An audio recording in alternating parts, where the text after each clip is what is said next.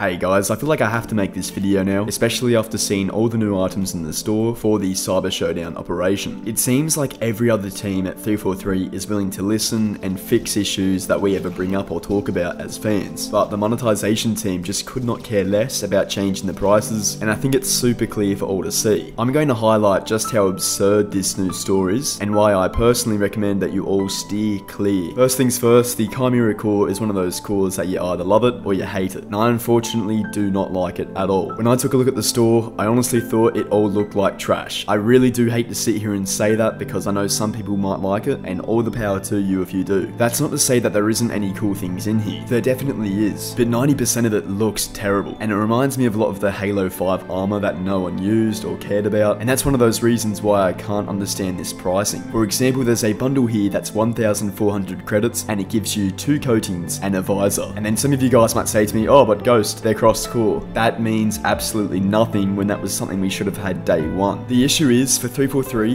they are thinking it is a deal because it's now cross-core, but that's just not the way it works. They're charging us essentially for them fixing their own mistake, and I'm not a fan of that whatsoever. My next issue is that the entire shop contains 90% of the event content, and as we all know, everything is locked behind overpriced bundles that you can only get if you spend over $20. I believe Mint Blitz said it himself that this would cost you over $200 USD to buy all the armor in the store this week, and that is absolutely insane. No matter what us Halo fans say, or even fellow content creators say about the store to try get the prices reduced, 343 just don't care, or at least their monetization team doesn't care. As I said, a lot of the other teams over at 343 do a great job of listening to the fans. They make updates and changes for things we want to see, but the monetization team just don't seem to care about how high these prices are. And I know the excuse here could be Microsoft breathing down their necks, trying to get them to keep the prices up, and that may very well be the case, but surely you'd think about reducing the prices for your retaining player base who have stuck with the game since launch. Halo Infinite did not get a Season 6, instead we got Content Update 29. We've lost the 100 tier Battle Pass, which used to have a ton of content as well as 1,000 free credits that allowed you to buy anything in the store, and instead a lot of the armor that you would expect to see in the 100 tier Battle Pass is now in the store, and that's a really baffling decision that was only made for one purpose, to make more money. In my case, I'm really glad this time around because I don't like any of the armor bundles in the store right now, but if you do, you're gonna have to spend over $20–25 to get one item that you want. In the last 24 hours, I've just seen so many Halo fans say that 343 don't care about the store and that they will never change the store prices, and they are bang on correct. Do not expect any changes to the store until the end of this game's lifespan. These prices are here to stay and will be the case until this game is finished, and that will most likely be towards the end of this year. I think Halo Infinite has one more year left in its lifespan in terms of content, as we do know we are getting a content update 30, but if we don't get any new vehicles or weapons in that, then honestly 343 are going to lose a lot of players. It's such a shame too because a lot of these armors, even the ones that I don't like, could have been in a 100 tier battle pass, and that would have been a very good retention tool for 343 to keep players coming back, but I guess deep down that doesn't matter as much as putting all that stuff in the store to make a bit more cash. It's just such a shame, guys. I really do enjoy playing Halo Infinite, and at least the new content from this Cyber Showdown operation has been pretty good, and by content I mean the new maps, but otherwise the armor and store is an absolute disgrace. I'm really hoping a lot of what I've said here has kind of resonated with all you guys, and if it has, please do drop a like or leave a comment. I'm really curious to get your stance on this, and with that said, I'll see you guys in the next video. Have a good one.